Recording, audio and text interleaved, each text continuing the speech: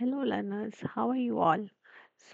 Today we are going to learn about linear regression and we are going to use orange data mining to understand how to perform or how to use the linear regression based on a case study given in your CBSE Class 10 AI syllabus. So, let's first of all understand the linear regression. We know that linear regression is a part of the supervised learning model of the machine learning concept. So, in this session, we will first understand the definition of linear regression. Where should we use linear regression and when not to use linear regression? So, finally, we are going to be doing the practical work of the case study mentioned in the CBSE book on the Orange data mining platform. So, the definition of linear regression, as we understand, it is a supervised machine learning model that finds the best straight line to predict a value based on one or more input features. The basic idea is basically it tries to model the relationship between independent variables such as the inputs like temperature, age, income, etc., and the dependent variables, the things that you want to predict like food, price, house, value, etc. Now, if you see the equation, it will look like this. Prediction y is equal to mx plus c, where x is the input value, m is the slope, how much y changes with x, and c is the constant, that is the y-intercept. So c is basically the default value. The situation can be like, say for example, if we are trying to draw a prediction or a regression on the salary versus the experience. So the person always starts the work life with zero experience also. So with zero experience, what was his salary? So that particular situation, this y-intercept is actually meaning that. So this is the default value, the starting position. So at time where it is basically touching the y-axis. Now, where should we use the linear regression? The linear regression you can use where you want to predict a continuous value. Say, for example, the prices of the food item, the temperature, the effect of temperature, the weight, and marks on the student's performance, and what will be the future incomes like that. And your data shows a roughly straight line relationship. Say, for example, when x-axis increases, y increases or decreases steadily.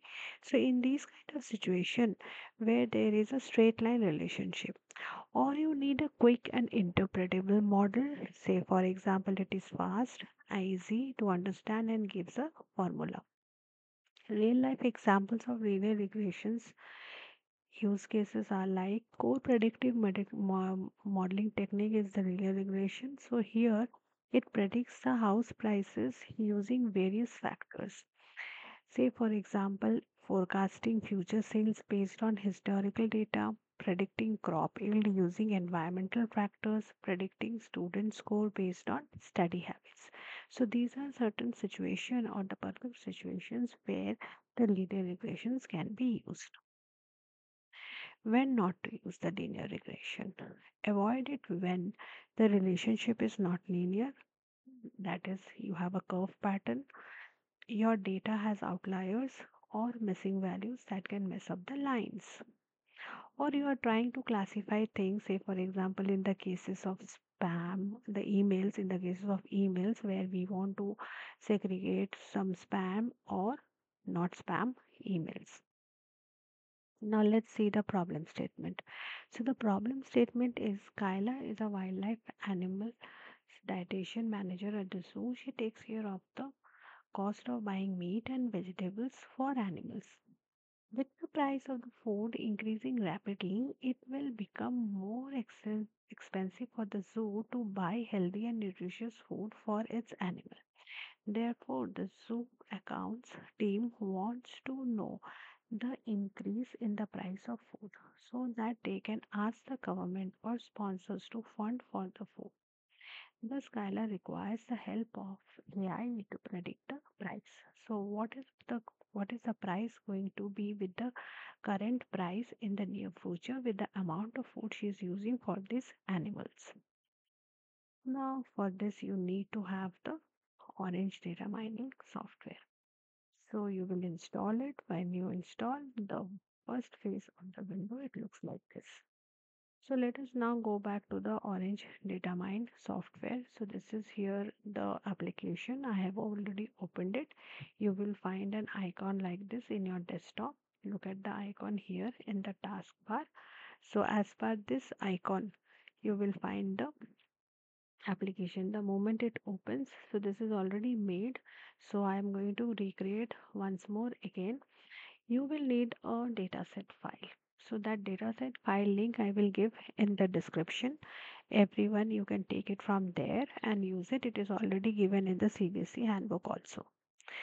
So let us now start and do this same thing. So we will do file new and we will open again another new page for the from the Orange data mining. So first of all, these are the widgets. As you all know, these are the widgets. We are going to take the widgets and we are going to simply drag and drop our widgets onto the canvas area, and we are going to connect them lines and our models, or we can train the data on the various models. So all the models are present over here. So let us first click on the file. It is always the initiating widget in all the workflows. So here we will double click and we will select the file where we want to perform the regression model, use the regression model. So this is my dataset file. This is the Excel file which I'm going to open here.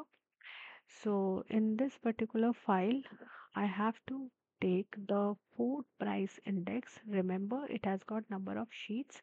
So you will use indices monthly nominal sheet, and definitely you have to delete the first two heading rows so that you can get the food price index row out there. So just check on this, and after this, what you are going to do, you're going to bring the data table here. So once you are getting the data table, just connect it to the data table as the file has been loaded. Now the data has to be put in the data column. Now under the transform category, you will find the select column. So just bring it out here and put it here. Now connect these two widgets like this. After selecting column, double click on it and check if the food price index is the target column or not. If it is lying over here, so please just click on it and drag and drop it over here. So these are the two things you have to take care. And after this, you can just fold it, go to the visualize, bring in the linear regression, not the visualize. Here in the models, we will take the linear regression model and we'll bring in the model over here, and we'll connect it with the um, select columns only. Yes. So we will connect it with the select columns, and after that, what we will do is we will going to test the test and score. We'll bring in the test and score. We'll connect this to this, and we'll connect the column with the test and score also. So here comes the data and here comes the test and score. Now, basically, you will see a blue line. You may see a blue line for this. So here it is ignoring the stratification. What is the stratification? Basically, stratification is telling that the folds which they are using, the k-fold cross validation is basically the orange data mining it used for evaluating its model. So it is not doing the stratification. So in stratification means it is not maintaining the equal number of folds in every cross validation. So we can just uncheck this, so this blue mark will go away. And after this we will come to the prediction model and we'll connect the prediction model here. So once we are connecting the prediction model, we will see So the linear regression, all the values have come up. So there is no much difference. So whatever the data we have put over here, as per our machine learning model, it is very much correct. And in the fold also, so you will see the model is working very well, very good. It is predicting it correctly. So here you will find the difference is very less and it is almost same also. So it is a perfect model. And here you can see the fold column, the date column is giving it is in a excel serial number, so for its human readable form it has to be converted, so nothing to worry about it. So folds are the level of folds they are giving of the co- k fold cross validation. So that is the method of evaluation which the orange data mining model is using. So I hope you have understood this particular activity. So there is another activity in the CBSE book which is on the Parmere penguin data model data set.